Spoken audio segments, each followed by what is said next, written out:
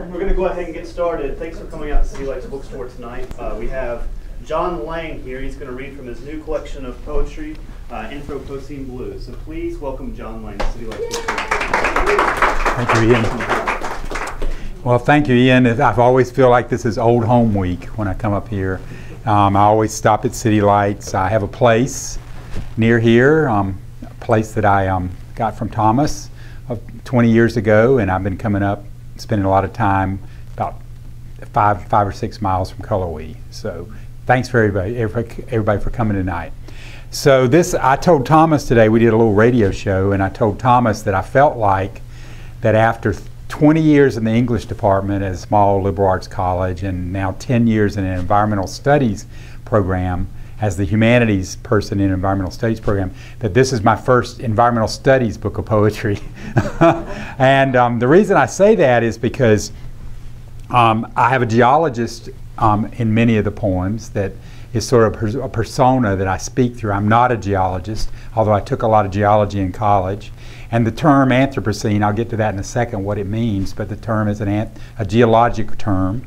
And then also, this book, more than any book that I've ever written, speaks to some of the large issues that we're faced with today, such as two major ones, climate change and species diversity, the loss of species diversity. This book has more dead animals in it than any book you'll ever read, I think, unless it's a hunting guide, maybe. I think I counted once, there are 21 dead species in this book of various types. And somebody asked me why I've got so many dead animals in this book, and the reason is I wanted to find some poetic way to point out this whole issue of species diversity and how much we're losing in the sixth great extinction, as it's called by many scientists today. So over and over in the book, I keep returning to roadkill and to dead animals. So the Anthropocene is a geologic term for the age we're living in now. Many geologists feel like we've passed from what was called the Holocene, which only lasted 12,000 years, into this new period where we've made such an impact on the planet that we will be geologically significant in the future. That people a million years from now, if there are people a million years from now, will be able to look back and see in the actual record, the actual geologic record, the soils, the rocks, the impact of what we've done to the planet.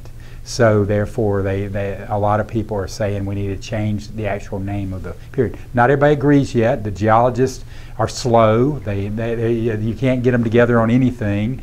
And so they have refused to vote in the Anthropocene officially yet. So I'd just like for the record to say that tonight, I think we're officially still in the Holocene, but tomorrow morning, who knows? We could be in the Anthropocene.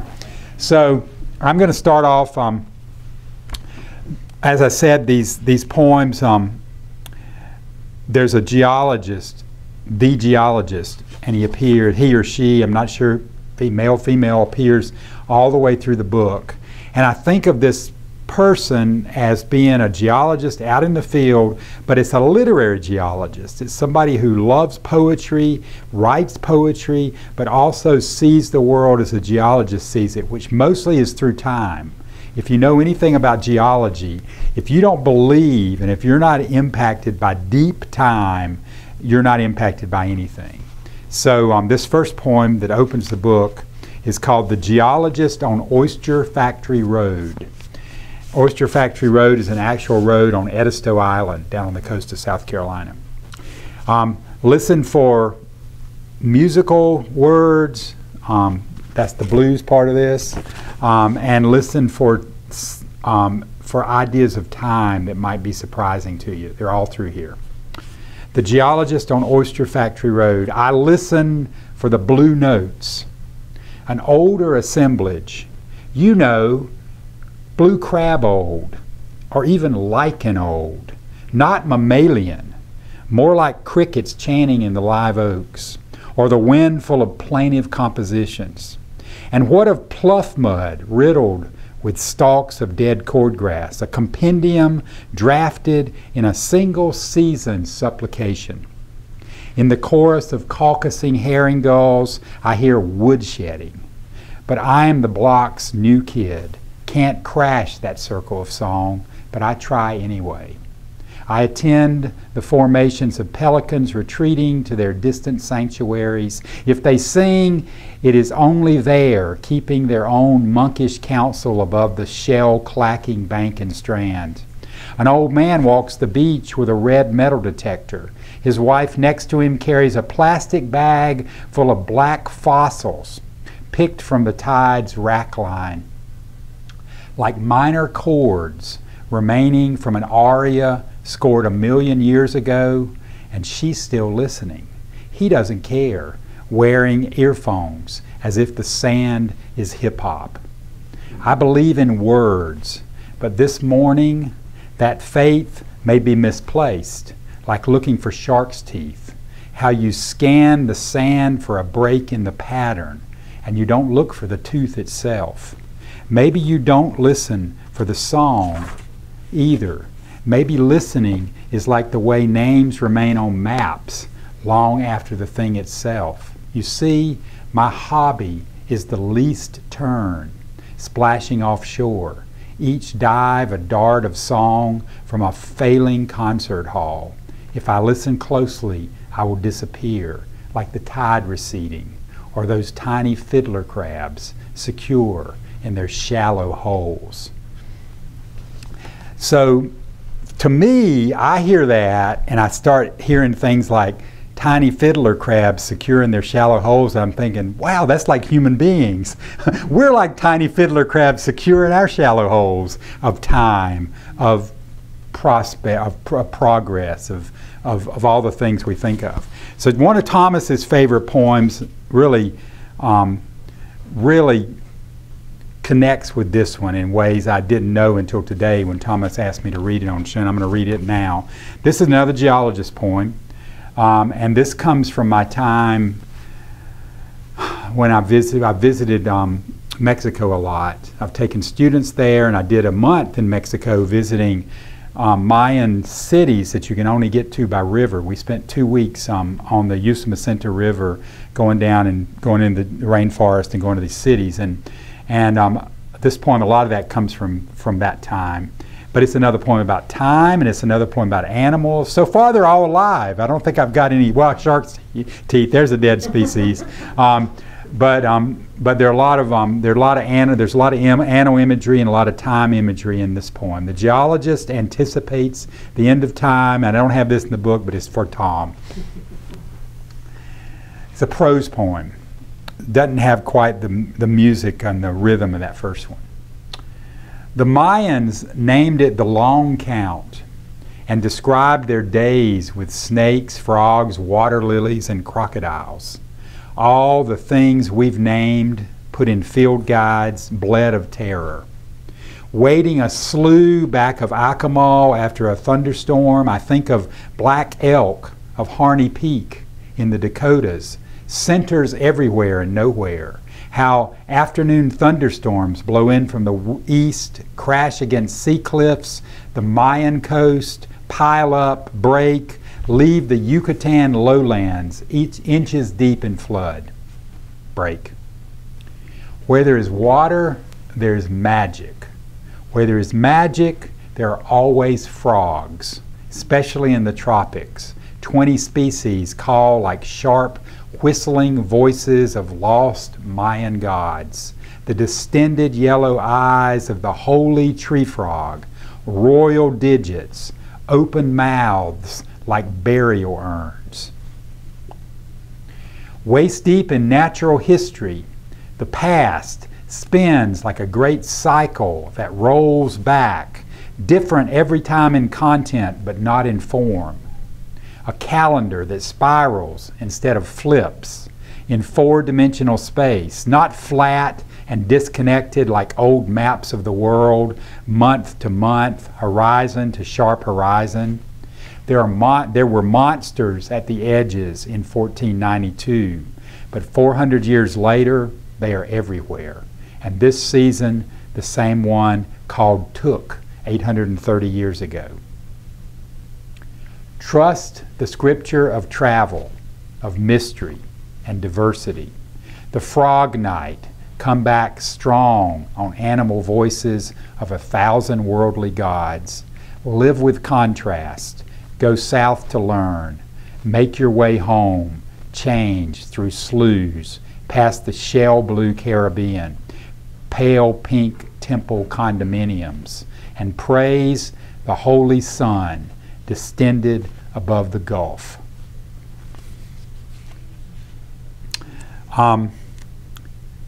So there's another strand in the book. There are all these geologist poems. There are a bunch of them. There's probably 15 or 18 of them. The geologist does this, the geologist does that, the geologist sees this.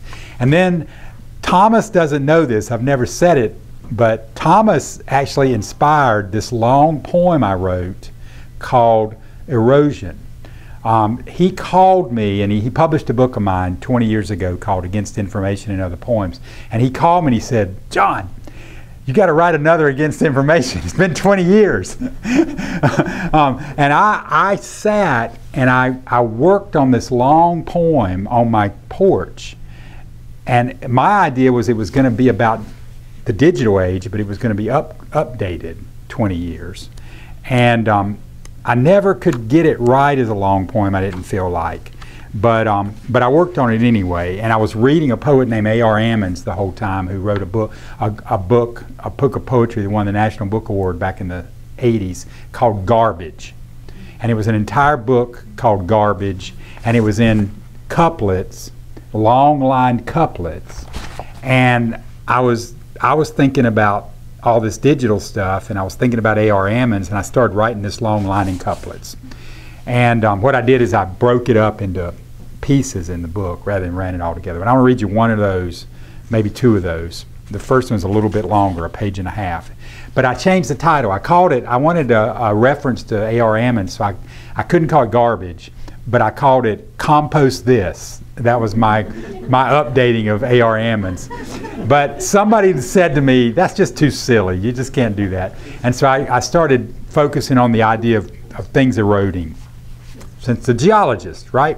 Okay, because everybody knows the three major parts of the world system that geologists are interested in is erosion, transportation, and deposition. Those are the three things that make the whole world go round. Erosion, transportation, and deposition. So here's erosion. Here's the first one. And this is the one that I wrote first when I was trying to get into the Against Information mode that Thomas got me into. Erosion. We can write poems that disintegrate before the reader's eyes. A.R. Ammons. The present erodes each online search, or was there ever a present to start with? Photos stored off-site in the cloud, as we say. And let me tell you, there are enough clouds to go around these days. No hold or holds barred in the fist fight we call a digital culture. Like those photos on Facebook we wish would disappear. They're somewhere in 1 million Google data centers worldwide using 220 megawatts of power. That's mega fleets of servers, sometimes as many as 10 million computers, connection to power up for all those searches by possible or nosy current employers. What were we thinking? Shirt off, beer pong, shit-faced.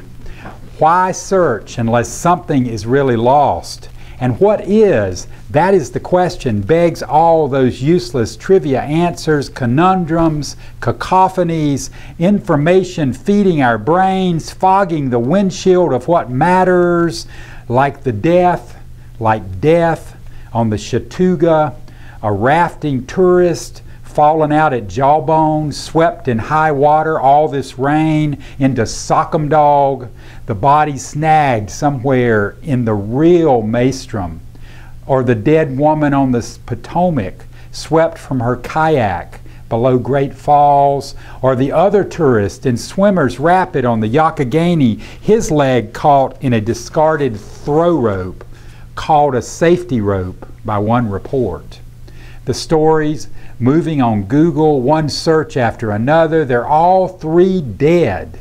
No matter how much living remains in currents of ones and zeros, moving server to server, posted on Facebook, pictures, tributes, video shot weeks before, so funny then, so painful to watch now, of her running a waterfall, the view count heading toward viral now that she's dead. There are ghosts we all see, just out of the corner of our eyes, fog moving in our valley where there is no fog. But these digital ghosts don't go away, at least until the solar flare or the half-mile wide asteroid predicted by a panel on the Weather Channel. Web pages left up, abandoned like the Bilo grocery store, the roof collapsed, the windows like eyes thumbed shut. The messages piled up in Gmail, comments, numbers still live for dead people on Skype. These will never compost, like discarded beer koozies in a black plastic bag, our digital life built up toward heaven in its ghost mound. Thomas asked me today, what way does Native American, my interest in Native American culture figure into my poetry? And now I'm seeing it everywhere. The ghost mounds, you know, at the end. I mean, I'd not thought about that when I wrote it. But so I wrote this long poem, and they're all through here, and I wanted to read one more of those. This one's much shorter. At the end, when the book was near completion, a friend of mine helped me with this book. He's the one who actually suggested as a poet named Ray McManus. And Ray actually read the book, and I had all the poems, the erosion poems, together as one poem. And he said, break them up and don't call them erosion 1, 2, 3, 4, 5. Just call them erosion, erosion, erosion, erosion, erosion. And he said, and you also need a poem in here that connects the geologist and this poem somehow. So I wrote this, and this is one of those poems that's all questions. And orogeny is not sexual. I mean, it might be, but orogeny is a geologic term. It's the term, but it sounds sensual. Betsy hates it when I do that with my hands when I'm talking about orogeny. So orogeny is the rising of the mountains.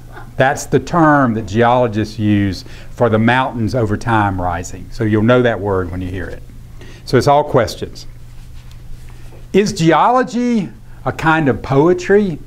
Is orogeny, uplift, the syncopation of named eons laid end to end?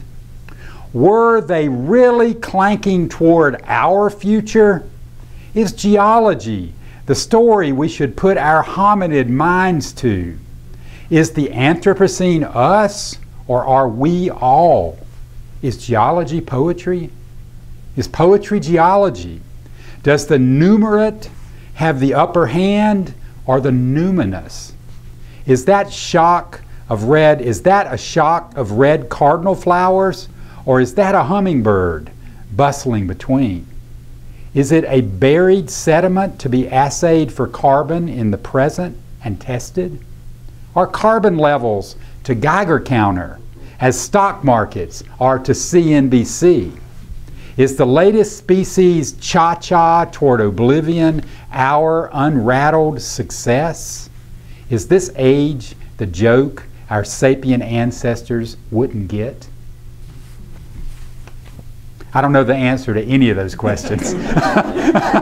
But you remember, this is a book of poetry, not an essay collection, not a novel, not a book of journalism. I like the sound of all those questions. I don't care what they mean.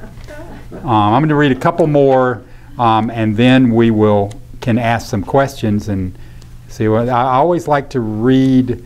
I'm going to read. Somebody asked me that. They said, "You got to read more of those shorter poems." So I'm going to read. I'm going to read two shorter ones with dead animals in them. Yeah. 2 dead animal poems to end. Maybe I'll read another shorter one that's got this not quite so depressing. There's a dead animal. Oh my God! There is a dead animal. Okay, this is, there's a poet I love named George Oppen. He's a modernist poet. And he has a line, the line is, first life, rotting life. And that became the title of this poem. Hunters dumped 2 deer in slack water behind the shoals, 1 whole decapitated buck and a small doe butchered, her head trailing like a flesh buoy, the stripped spine and shanks gnawed by a hungry bass. A lens into community of strangers, their action, completed cycles, the deer stalked, then shot, committed back to river water and silence. One more dead deer poem. You live in the country, you see a lot of dead deer.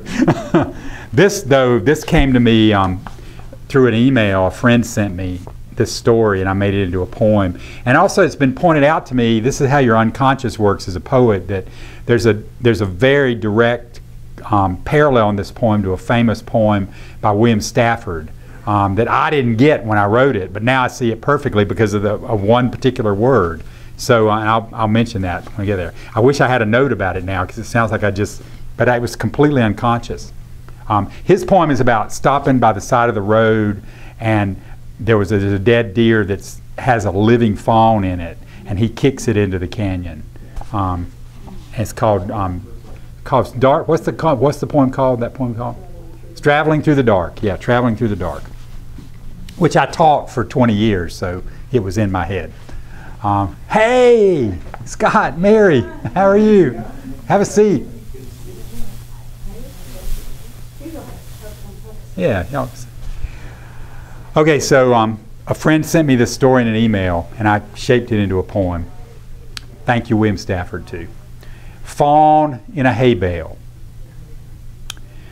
The black snake in the median, twisted into an unanswered question, is the bloody point. No swerving, no faltering, as any machine rolls fecklessly forward. Then to open a hay bale and find the paired ebony hooves still shiny, the auburn hair and splintered bones hidden no more in the sidelong silo. Death is a combine. Death is a spring morning, smelling of straw and diesel fuel.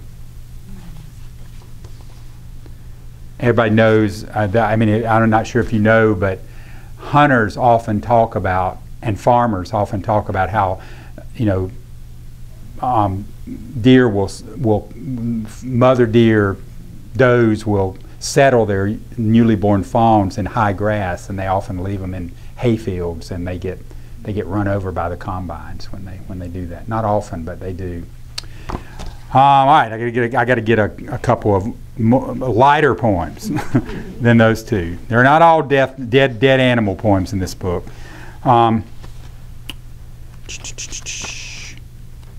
Okay. I'm gonna end with 2 poems. I'm gonna read one of these. This one's a dead animal poem, but it's a more pleasant dead animal poem. It's about animals we eat. Hal Herzog, right here from Sylva, North Carolina, has a great book. Some we love, some we hate, some we eat. Well, this is one we eat. It's called Fish with the Head Still On. Sweet flesh from reef refuge, tail fried crispy in lard, careful with fork and fingers to cleave the superstructure of fluid movement and flesh, perfect formations, pencil thick, island fruit, fins, sharp barbs. You take a bite of Johnny cake, but grease-fixed eyes can't quell your old bone fear, that fish camp terror, that dangerous flavor.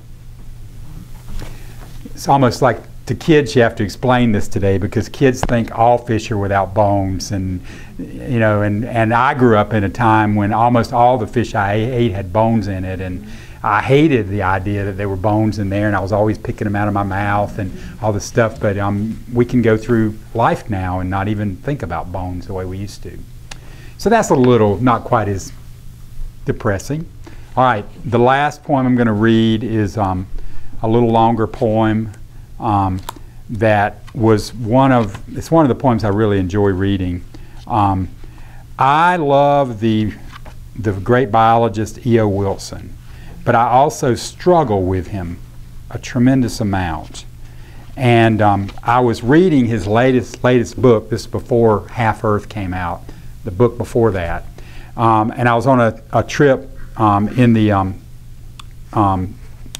Virgin Islands, and I love to snorkel. And this poem came to me, and it's a geologist poem, another geologist poem. So the persona of the geologist is the snorkeling geologist. And it's called While Snorkeling, the Geologist Encounters E.O. Wilson and His Book, The Social Conquest of Earth. You got to really, this has got a lot of time in it. And a lot of living animals. Floating like detritus through the national park, I kick a time or two, past the urchins and seaweed, and damn, this aquatic tourist community waves back as their eusocial cousin visits from the upper world of clear air and hard-won symbolic culture. Some say all this led to me, distant bipedal kin, now pushing the whole of life toward the sixth great extinction. And I'll admit, it's this gnarly drama that's in my head, on my mind, my Pleasure Island reading, E.O. Wilson's study of the whole of life, from early sponges to the production of yachts for the tourist trade. Suspended in my 60,000-year-old intellectual bubble, I marvel at reefs still carrying on like soldiers in the great campaign of life, transcribed 500 million years before we got our Pleistocene draft cards. Didn't this invertebrate district get the memo? Above their brittle ghetto floats the planet's boss, the big chief, the emperor of air, diesel fuel, bow thrusters, tax shelters. Yet down here, life goes on, though bleached of much of its color by our modern chemical toxins. I'm trying to put it all together in my poet's watery grasp, what Keats famously called negative capability, and I expel another scenario up my snorkel. We are so many billion bubbles in a briny blue melodrama with no choreographer and a set eaten by termites and ants. Should we really applaud how the show never closes? A few more nibbling fish, and I try another morality tale. Maybe my ancestors are flippered Cortez, and the squid and parrotfish don't know the colonial ships named You're Screwed and La Dolce Vita landed 2 million years ago when the big-brained apes, a lot like me, came down from the trees. Then I round a drowned point, and there is Dr. E.O. Wilson himself, a big old barracuda come in from the deep water. I watch as his fixed eyes pass over me like nothing, a snorkeling poet, a sea cow, a moving point among the flowing arms of briny fans feeding on zooplankton. Wilson cruises on, gulping once or twice, devouring the minnows of religion and philosophy and art as he passes. Feeding, feeding, feeding. We all go at it in our own ways. Mine lacks much of the Enlightenment rigor of Dr. Wilson's new theoretical chapters on the history of evolution. No barracuda. I take my calories from romantic experience and build my own exoskeleton like the coral tips rubbed raw below me. I muse on how Keats would have liked snorkeling and how my 3 trips in 20 years have built a new colony of ideas and images piling up like an artificial reef around a sunken steamer. The torpedo fish passes again. And it's a real barracuda. It's not Dr. Wilson after all. And interesting, he's interested this time only in my shiny wedding ring. So I hightail it for the Beneteau, leave Wilson's imaginary forms behind, and get real about the intellectual food chain. Thank you, thank you, thank you. So that's those of you who know my poetry know that. I mean, there's echoes of Against Information. There are echoes of my earlier sort of William Carlos Williams imagism period. But this is very different for me, this book, and I really have enjoyed going around and talking with people about it and seeing what people think about these things. So I'm wide open for questions. I'm just curious what your problems are with E.O. Wilson, just on the back of that poem. My problem with Wilson are the problems I have with science, and I love science. It's reductive. Wilson has said repeatedly in print, I love art, I love literature, I love philosophy, but it's not as important and as big as science. There's always science, and then there are these things. That's why I use the image of the gulping up. He reduces everything in that way, and he admits it. I mean, he says, I'm a trained scientist. I've got to believe that, as my teacher said, and I have trouble believing this, that my geology teacher said to me once when I was being philosophical, he said, John, all nature is scrutable. All nature is scrutable. In other words, you can understand anything in the physical universe. And the physical universe is all there is because it's all you can measure in that term, in those terms. And to me, they're inscrutabilities. And there always will be. E.O. Wilson has this wonderful image in one of his books that I've used in a prose book. He says he was in the Amazon or somewhere, he's studying ants. He's an ant scientist, ant biologist. And he looked up at the sky and he says, all of those points in the sky are what we know about the physical universe. And all that black is what we don't know. That's how the ratio between. But also in his mind was, if you give me enough time, enough money, and enough brain power, I can figure out the blackness, the dark. It can be figured out. And I don't think it can. I always have believed that there is mystery. I even say it in the poem you like, I trust in mystery. And E.O. Wilson trusts in knowing. And he's not ashamed of that. And he loves poetry and he loves science, but it's one level down from. He and Barry Lopez have had incredible discussions about this. They founded a program together in Texas and engaged in this conversation. Yeah. Yeah. What else?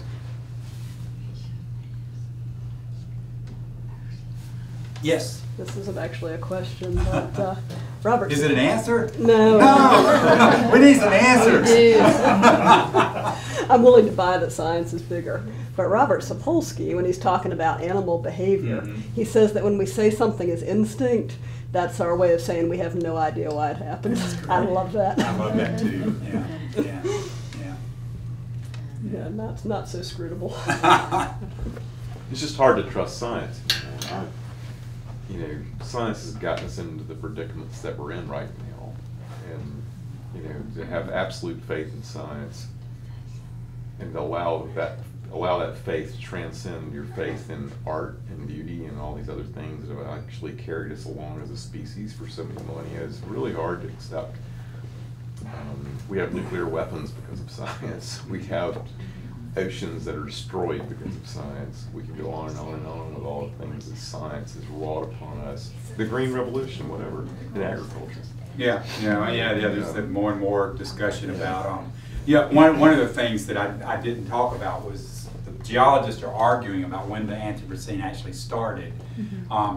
There's a whole group that thinks it started with agriculture. About 6,000, 7,000 years ago, that when the terraforming of Asia with rice production, they point to that and go, that's when it started. And then you move forward in time, and another group feels like, no, it started with the Industrial Revolution. That's when the hockey stick started up. All these hockey sticks, Well, that's when it happened, And the third group believes, they call this the golden spike. I love that term. that they need to put a golden spike in somewhere to say, this is where it happened, this is where it started. And the third group thinks it was the detonation of an atomic bomb in the atmosphere, because that laid down a nice little layer of some radioactive isotope that 1 million years from now somebody with the right instruments could say, oh, wonder where that came from. In the way that we can look at fossil records and say, oh, you know, this is where the Paleocene started, you know, things like that. So that's interesting. Maybe it's these kinder, gentler geologists that I like. What if the geologists screwed up? we can really take on the physicists and the biologists, but how about the geologists? What if they screw up? Petroleum geologists. Oh, yeah. So, and my teacher was a petroleum geologist who gave up on teaching in universities, teaching people to go out and look for oil, and came to a small liberal arts college and taught poets. So that was really great. Is he the geologist that you have in mind with this book? I would say that he is like the geologist, because he taught me, you know, he used Blake to illustrate time, to see a world in a grain of sand, eternity in an hour. He would quote poets just constantly in class and stuff. The petroleum geologists he was teaching in Texas didn't like that. They thought that was kind of useless. That was not going to help them figure out where the kerosene was. But he loved using poetry and teaching with poetry. He's passed away now. He died. I wrote about him in a lot, and wrote a couple poems that were in my first book for him. But he died in 1987, or young. He was in his mid-60s. Looks real young to me now. You know, I was with him. I was interviewing him for an article that I was writing up until the last couple of days of his life. Yeah, he died of bone cancer. And but held court until the last day. He would have us all in, and we'd sit around, and he'd pontificate up until that day before he died. Yeah. True teacher. Incredible teacher. Yeah. Yep. This is just you know, me trying to make sense of the world. Oh no. But you know, I mean, thinking about the Anthropocene and the split in science and nature, and that seems to be like really a distinction within all of this. Yeah. Science and human society can actually dominate nature and fix nature and all this stuff. Manage it. Manage nature. Manage the planet. Right. We can garden it all, you know. Yeah.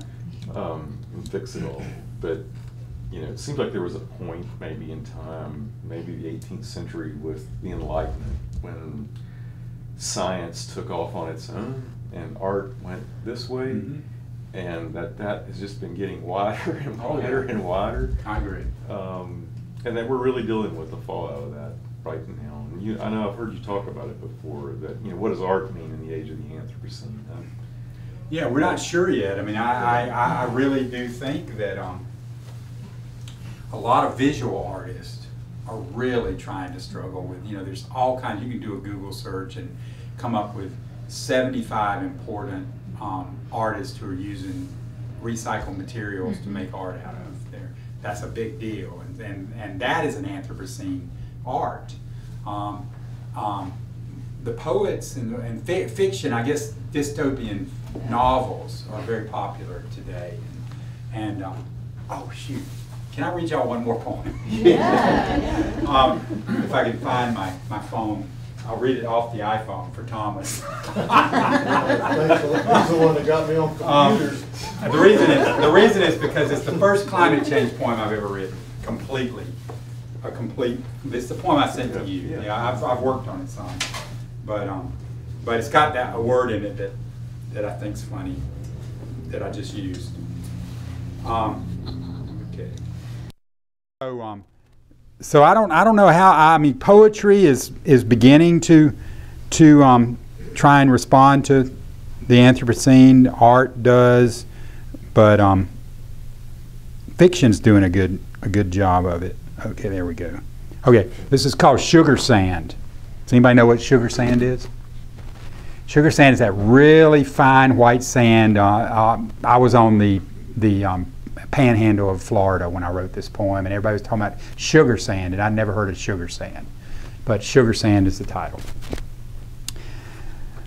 Everybody's writing elegies, why not me? Ruminating now, feet above sea level, 5 miles out Cape San Blas at low tide. This strand will be underwater in 50 years, Betsy's my wife. Betsy says at breakfast, our B&B fellow guest nodding in agreement. Then add their home range too, Philly, another coastal hotspot with city charters soon voided in a geologic minute by climate change. Today seems at least superficially a beauty. Yellow butterflies, a few migrating monarchs, a ubiquitous osprey fishing the shallow channel behind the inn. But the old normal is not the new normal. Instead, every glacier calves oblivion. After breakfast, we ascend 20-foot dunes in the state park, assembled by prevailing winds, an eon's easy tide. A woman huffs up from the gravel parking lot, complains, they make you pay for this view. Her husband, tan as a vanilla wafer, stalls before he can see the Gulf, his plastic Crocs filled with sand like concrete overshoes. When I achieve the dune line's last summit, I feel surprisingly dystopic. Before me, Cormac McCarthy's final scene in the road, a barren, empty beach, a sliver of sugar sand and a slash pine, a few sharp blades of palmetto, a raw ocean to the horizon's end.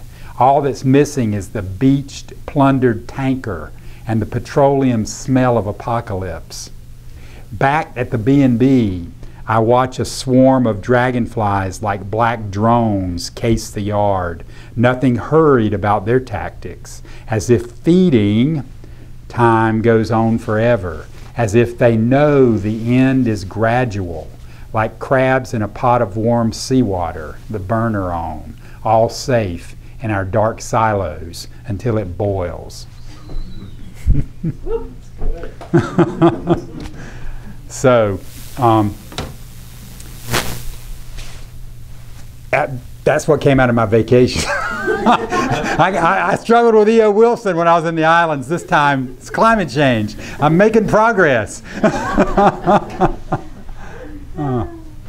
Since you've been so immersed in this whole Anthropocene idea, has it changed your personal stance of how you live personally in your own life? Or are you just, continuing pretty much the same way you were when you were not yet into this development?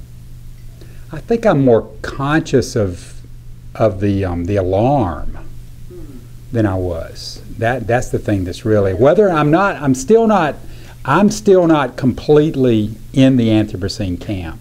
I'm kind of like one of those geologists going, I understand why it's such an enticing idea, but the alarm, like even though I've never been a climate change denier, and I've always read all this stuff, and I've always been, I never got on the Bill McKibben bandwagon, and I'm on this bandwagon. I'm on especially the species extinction bandwagon, the 6 great extinction bandwagon, and the two are related, but they're not the same thing. I mean, we could put as much effort into species extinction as we're putting into climate change, although it wouldn't mean as much to us probably. I mean, it's probably, it may be, but I have become more alarmed. And you're spreading the alarm in that book. Yeah, although, like Thomas pointed out in his review, in typical poetic fashion, it doesn't just sound one note. It sounds kind of a note. It's kind of maybe not, rather than sort of the Bill McKibben approach. And I love Bill McKibben, but the Bill McKibben is all about the alarm. We've got to sound the alarm. Yeah.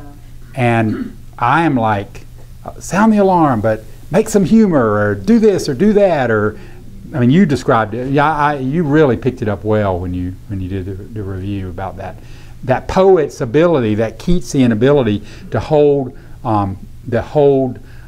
contradictory opposites in your mind at the same time. That negative capability that I talk about in that poem. I mean, I've got it and I use it, and I don't do it consciously. I just do it. It drives my wife Betsy crazy sometimes because I'm always going, well, on this hand and then on this hand. I mean, I'm always, rather than vroom, you know, I'm always cha-chaing side to side. That's the beauty of poetry, where you could beat EO over the head with, well, science can't do that.